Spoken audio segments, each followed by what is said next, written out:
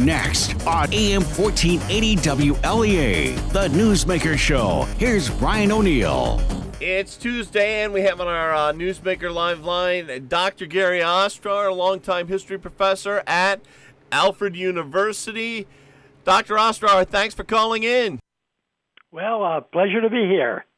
Now, you're calling in from Olean this morning, Dr. Ostrower, where you also do ombudsman.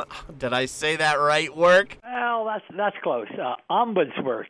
The word ombuds means kind of a mediator, a problem solver, conflict resolution guy, and I do that at both Alfred University as well as at St. Bonaventure. I've been doing it here at St. Bonaventure for about 11 years and at Alfred University for about 16 years. So, it's really a matter of trying to make sure that small problems don't become federal cases, that small problems don't develop into law cases or, really tie everybody up. Kind of off the topic, but do you ever do roommate disputes? I can't say that I have. For the most part, I deal with, some disputes between faculty and students, sometimes between faculty and other faculty, sometimes between department chairs and faculty or faculty and administrators and so forth.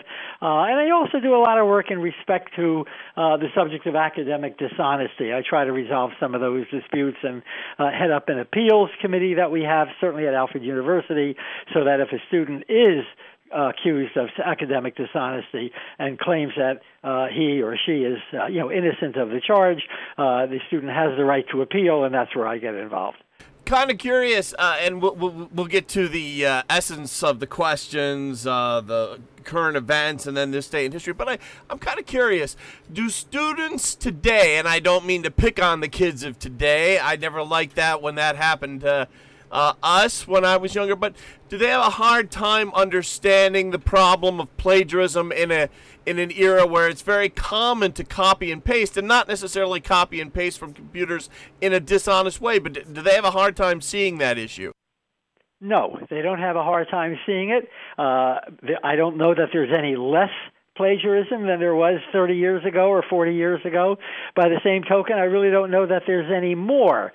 The one area where I think you're onto something is that it's easier to plagiarize. You can, simply go to Google, go to Wikipedia, something along those lines, paste something out of the, let's say, a Wikipedia article and place it into your own paper. On the other hand, once upon a time, and not very long ago, I was involved with a case where the student had not only done that, in other words, essentially claimed that the Wikipedia material was his own, and the student had not given credit to Wikipedia.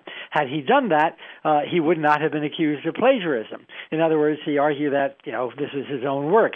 But what I found kind of amusing was that he took the Wikipedia article and placed it into his paper, into his research paper, and he used the same font as Wikipedia instead of using the same font as the rest of his paper. So it was kind of easy to understand that this kid didn't have a leg to stand on.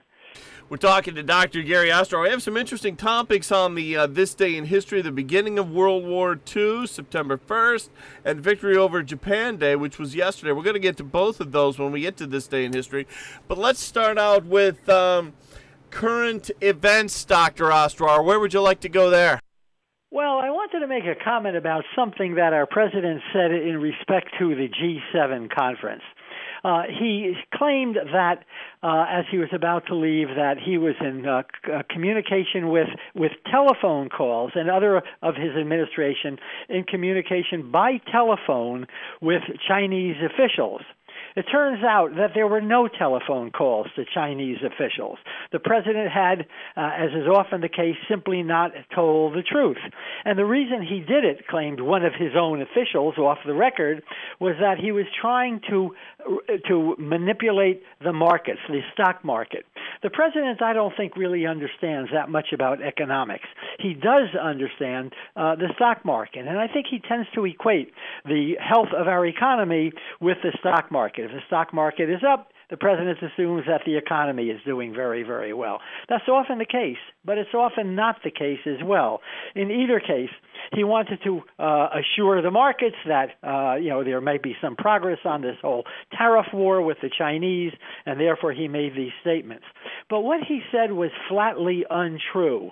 And I found out not only that he was making this case, that he was saying things that were untrue, but when Stuart Varney, who is a business correspondent for Fox TV, was asked about this, he claimed that the president had not lied, even though it was absolutely clear, crystal clear, that the president had in fact lied about this. And I think that tells you something about, if you will, the president's propaganda machine, which includes not only White House officials ultimately, but also some people in the broadcast networks. Ultimately, a democracy cannot survive without truth. That is to say, it depends on getting real news from the government.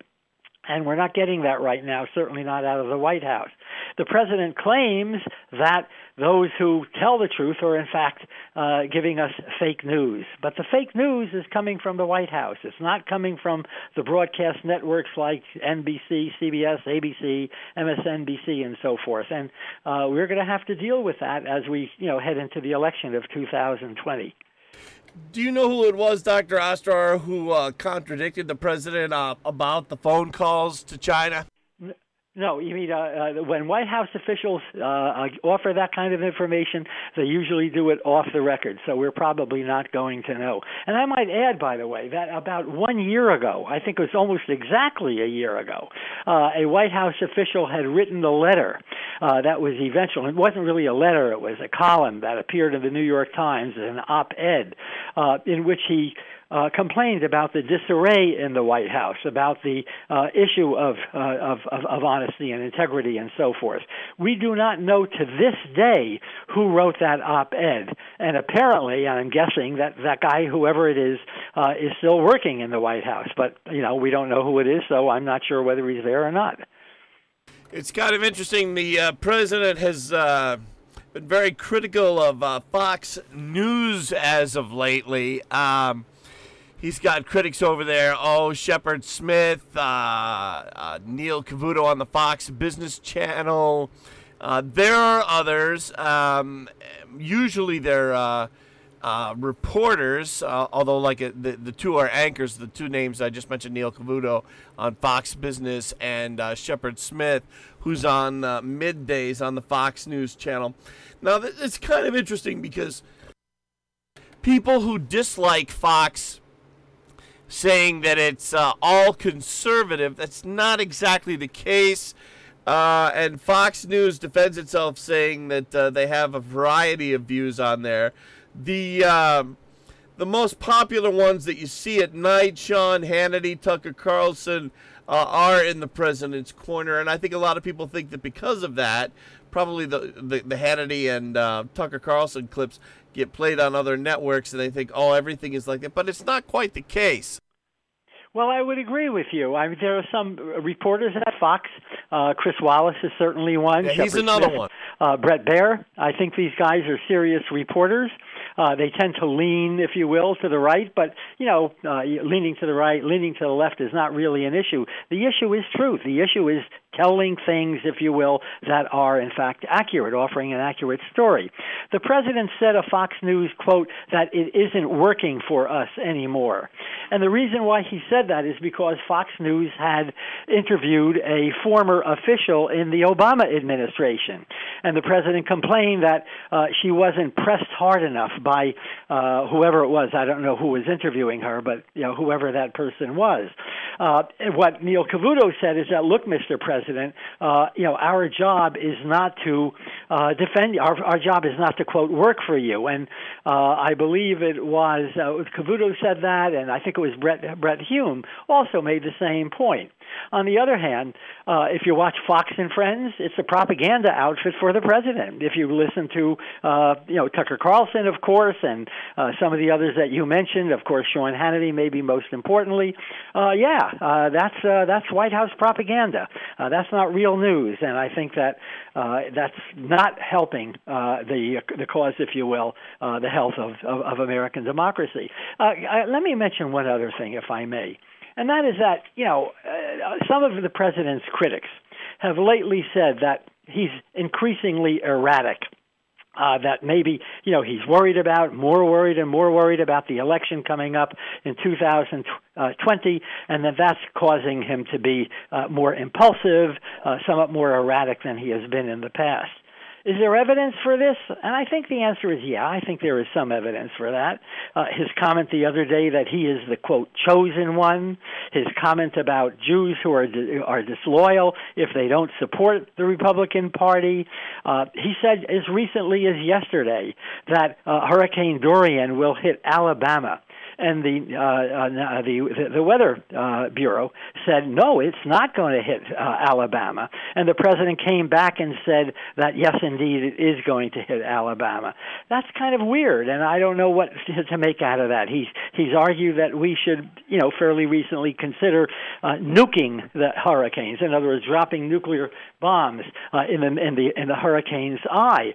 And when he apparently said this at a cabinet meeting or some other meeting of his advisors, there was, as it was reported, stunned silence. No one knew what to say. His idea certainly does not have a lot of scientific validity. The president has recently said that he would pardon any of the officials who would break the law in order to build his wall down between Texas and Mexico. I don't know what you would call that other than playing around, essentially reducing the importance of law itself. He suggested that his Florida properties should become the site of the next G7 meeting. That's using the presidency for his own personal gain, which is unconstitutional. There's a constitutional prohibition against exactly that. He's treated recently a classified image of an Iranian missile. This is a classified image. Had President Obama done that, the Republicans would have been calling for his impeachment. And there are a number of other things, including, of course, calling the Chinese president an enemy of the United States and his attack on the president's attack on Jay Powell, who is the chairman of the Federal Reserve Board. We've never seen anything quite like this, okay? We're in uncharted waters, and the president's supporters, 40% of the American public, who seem to accept almost anything that he says as essentially accurate or correct or whatever, are going to have to come to terms with this, because I think that it places the U.S. both domestically and in respect to foreign policy in a very vulnerable position. Did you catch that Rand Paul made a statement about the Federal Reserve? He said the Federal Reserve likes to meddle with presidential affairs, and he wants to, Senator Rand Paul says it's time for Congress to pass legislation where they audit the Federal Reserve. Well, Rand Paul has been saying that kind of thing, and I might add his father was saying that kind of thing for a long, long time. They've been enemies of the Federal Reserve. These are guys who want to go back to the old gold standard of the 19th century. As far as I'm concerned, that is nonsense. The Federal Reserve under Republican administrations like that of the Bushes, under Democratic administrations, certainly like the Clintons or the Obamas, the Federal Reserve has been remarkably independent and remarkably nonpartisan. And every president, on occasion, is going to criticize the Federal Reserve. I think the Federal Reserve has done a remarkably good job of stabilizing our currency system, of stabilizing our economy generally. And that's not to say that, we haven't had a Great Depression. Obviously, we had a real shock in 2008. The Federal Reserve has done what it could. It's not perfect, but by the same token, I think that one ought to preserve the independence of that organization. Dr. Ostrower, on the topic of Brexit, reading the headlines online this morning from the BBC, Brexit. Boris Johnson faces showdown in Parliament. From NBC, Boris Johnson faces a Brexit showdown. Pretty much the same headline. From CNN, Britain's crazy Brexit crisis is about to get crazier. What do you make of it? Well, the Prime Minister, Boris Johnson, is not only arguing in favor of a no-deal Brexit, which really may topple the British economy. Right now, we already see the British pound, I don't want to say it's collapsing, but it's at the lowest point against the dollar in years and years. He's made this a campaign issue. I think he is going to do it. He is arguing that, as we get closer to the deadline, which, if I'm not mistaken, is October 31st, that the European Union will cave in and will make a deal with him. That may or may not be the case. I don't know whether the European Union is about to, weaken on this whole subject or not. But what I do know is that, and I think we all know at this point, that he has said that Prime Minister Johnson has said that he has asked the Queen to suspend Parliament. This is the first time this has been done. This is for a full month. This is the first time that this has been done since the 17th century. And when it was done in the 17th century, it eventually led to a civil war in England. This is pretty serious stuff. Does he have the authority to do it? The answer is yes, he does. Is it wise to do it? I think the answer is certainly not. But it does put the opposition in a very, very difficult position because the opposition is led by Jeremy Corbyn. He's a socialist. He's, of course, the head of the Labour Party. He is not particularly popular. If elections are called, I don't think it's at all clear that the opposition is going to win the election. Nevertheless, a number of Labour Party members and also members of the Conservative Party, of Johnson's own party, have said that they are going to vote for if you will, they're going to vote against a no-deal Brexit. They're going to try to tie the hands of the Prime Minister. And if they do that, it may lead to a vote of no confidence, and if that happens, there will indeed be new elections in Great Britain. And I don't know how those elections are going to turn out. We're talking to Dr. Gary Ostrower. We're going to take a break. We'll be back in just a moment, and we will get to this day in history with Dr. Ostrower. Stay with us.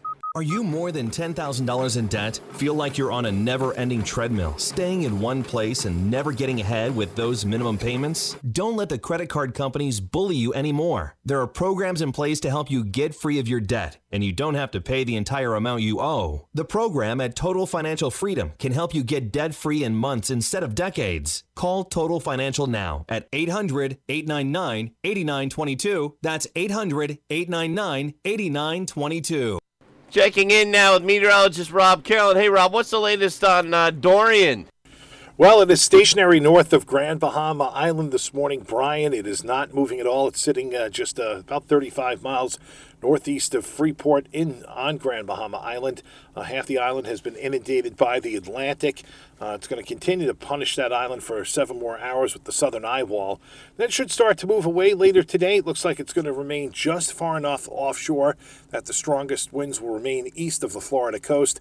That should also hold true Wednesday night east of the Georgia coast. If it's going to make landfall anywhere in the continental United States, it looks like maybe Cape Hatteras some point Thursday before the system passes off to the south and east of the northeastern part of the country Friday. So the good news is no direct effects on the northeast from Dorian. In fact, we've got a decent day shaping up for today. We have high pressure in control. We're going to see it turn mostly sunny for a while this morning once the low cloudiness is gone.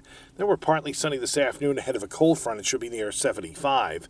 Clouds are going to be with us tonight. There will be a few showers after midnight with the front 60 to 65. Front moves through tomorrow. The showers and thunderstorms end in the afternoon. We're breezy 70 to 75. Partly cloudy and much cooler behind the front tomorrow night 45 to 50. Sunshine and quite fall-like Thursday, Brian. High temperatures only 65 to 70 with abundant sun. Back with Dr. Gary Ostrower. Now on to this day in history, September 1st. Sunday was the anniversary of the beginning of World War II, Dr. Ostrower. 80 years ago exactly, the German army, Hitler's army, invaded Poland. They concocted a story about a Polish attack on a German post office on the German side of the Polish-German border. In fact, of course, there was no attack at all. Hitler used this as an excuse to attack Poland. The war did not last very long there. In approximately 2 to 3 weeks, The Polish army had been defeated. The Polish army was a lot smaller than the German army. The Polish Air Force was fitted with really many planes which by 1939 were rather obsolete. And so, yeah, the war was on. And when the Germans did occupy Poland, what they did is they made an agreement with the Soviets. And the Soviets would occupy about 40% of the eastern section of Poland. The Germans would occupy about the other 60% of Poland. And it was a disaster for the Polish public. First of all, it allowed Hitler to round up literally 3 million Polish Jews, and they were eventually, the vast majority of them were eventually killed, either by what's called Einsatzgruppen, in other words, simply German machine gun units, or else they were sent to places like Auschwitz and Treblinka. Another 3 million Poles were killed by the Germans. These are non-Jewish Poles, Catholic Poles. It included many members of the intelligentsia, that is to say, newspaper editors, priests, teachers, mayors of village officials, and all over Poland and whatnot. It was a real catastrophe for the Poles.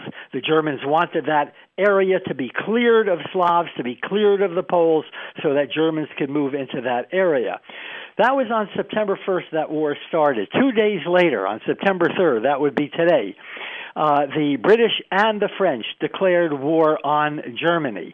And from that point on, World War II was on. But it's kind of interesting because from September 3rd until about March of 1940, in other words, for approximately 6 months or so, it was not much of a war. They called it the phony war. There were a few air raids, there were a few clashes here and there, but for the most part, there was very little actual fighting. And then in March of 1940, the Germans, Hitler ordered his troops to invade first Denmark. They occupied Denmark, then Norway, so that he would have kind of control of the northern reaches toward the Soviet Union. And then on May 10th to be exact, he ordered his troops to attack France. So that lasted about 6 weeks. And so in a relatively short period of time, the war appeared to be going very, very well for the Germans, had a lot of support at home. It did not initially in September of 1939, but it certainly did by May and June of 1940. What Hitler had not counted on was that eventually, and he's going to make two huge mistakes during World War II, he would invade the Soviet Union. He assumed it would be over quickly. It was not, obviously. 90% of all German soldiers who died during World War II were going to die on the Eastern Front against the Soviet Union. And then he even makes an equally foolish decision to declare war on the United States after the Japanese had bombed Pearl Harbor in December of 1941. Dr. Ostrower, a final question on that. Which army lost the most soldiers in World War II? Far and away the Russian army.